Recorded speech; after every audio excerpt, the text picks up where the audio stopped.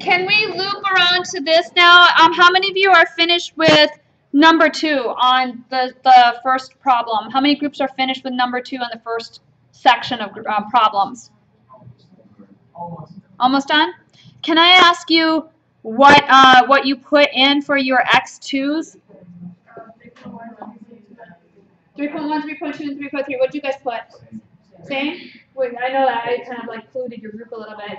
They had an interesting idea, kind of like they were asking, we know it's supposed to be around 3, so could we put in 3.001? What did you guys put? 3.1, 3.01, 3.001. That's another way to do it, right? Get really, really close. So you get closer to the real answer.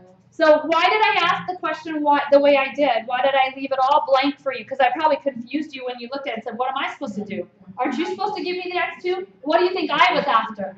I'm asking you to step inside my crazy mind now. What do you think I was after?